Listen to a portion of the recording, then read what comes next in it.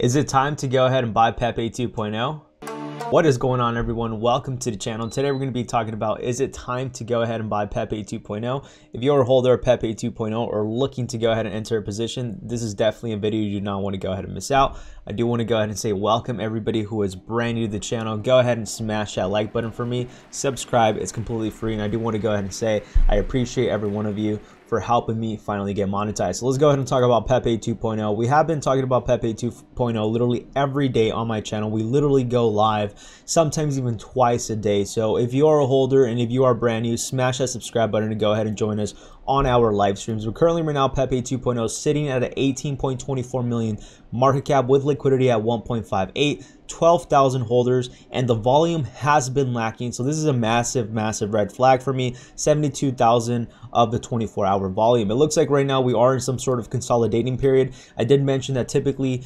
Pepe usually consolidates within 9 to 13 days, then has a breakout to an upside being over 200 to 300% pump, and then it dumps with a retracement of about 80%. So just be very careful moving forward. I do believe that Pepe 2.0 is at a very critical area. I have actually been loading up on Pepe 2.0 using MEXC, and I'm actually leverage trading MEXC right now.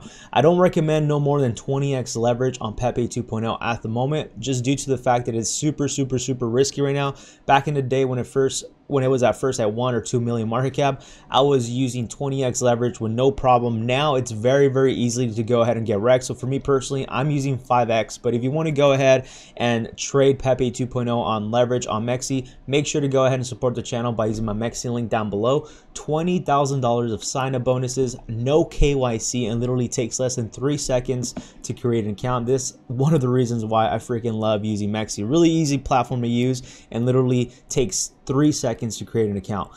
So yeah, going back to Pepe 2.0, we are at a very critical area. If we do go ahead and fall below 3760, it is going to be looking really bad for Pepe 2.0, and this might be actually the end for Pepe, right? I did mention that a very critical area that we need to be looking at is 40 million market cap. That is a psychological area that we need to break above and hold. We actually already touched 40 million market cap, but now we need to go ahead and hold above 40 million market cap. So moving forward, I would suggest all of you to be very careful with Pepe 2.0. I am a long believer in Pepe 2.0, and I do also believe that we will be having some sort of pump coming very soon, maybe within a week to week and a half, depending on the time that you're watching this video.